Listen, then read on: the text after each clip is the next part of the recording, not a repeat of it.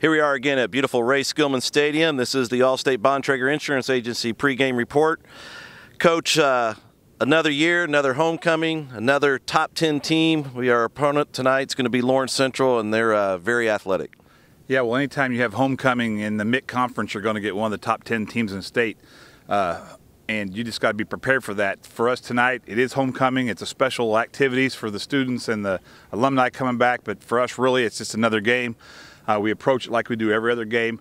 Obviously, we want to win. We want to win every game. This is a huge game for us tonight. We can take command of that second spot in the conference, and if Warren Central slips up, we could be right there for a conference championship. So we got to take care of business tonight, and it's going to be a tough task. This is probably the most talented team, Lawrence Central team that we've seen come in. Hopefully, our fans and our environment will overwhelm them a little bit, and we can adjust on their confidence and make some big plays and make them think that maybe it's over before it is. So we're going to try to really get after them tonight, but things to expect is they are very big, have great size and great athleticism. Quarterback is a transfer kid who's back to Lawrence Central from Cathedral. Great athlete, can run around, throws the ball really well. They have big, tall receivers, small, fast receivers. They have a good running game, and their defense probably up front is as good as we've played. Bill Peoples left Southport to take over the helm at Lawrence Central. Obviously, you've had experience in the past few years playing them in the sectional or regional, rather. So he'll instill his offense, and it's not too much different than what you've seen the past few years from Lawrence Central. It looks more like Lawrence Central than it does Southport. When he was at Southport, you know, he had 1-inch line splits and chucked it up in the air all the time, and that's good. He had a great quarterback, and we had a hard time getting to him because they didn't have to block but 1.5 seconds.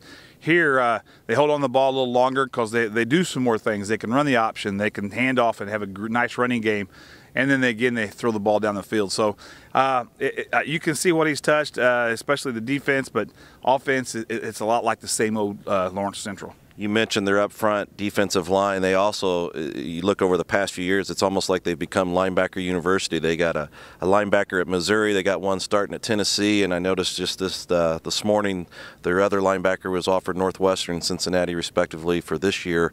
So they'll come out and attack you.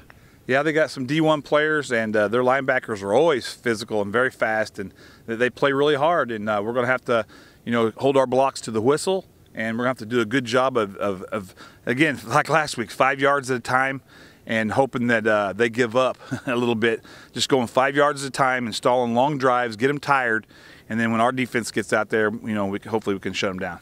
Last week we really kind of awakened, if you will, on the passing game. Kellums was just spot on, made some incredible passes, and I think 8-9 different receivers, and not only did he hit them, but I mean he was really, really accurate.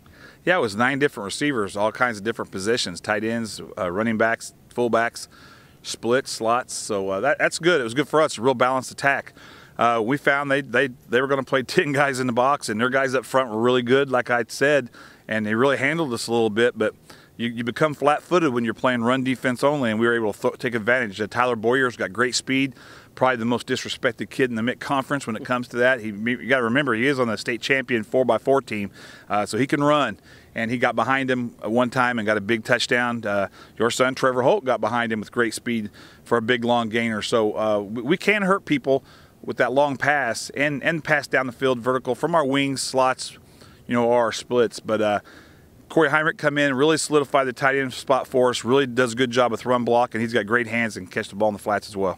A lot of action tonight. It is homecoming. Come out and root on the Trojans. Coach, good luck to you and enjoy the festivities. Yeah, stay hydrated. It's going to be very, very hot, so visit the concession stand, and then please come out to the beautiful Ray Skillman Stadium. Everybody's got a place to sit now and enjoy homecoming 2016. Go Trojans!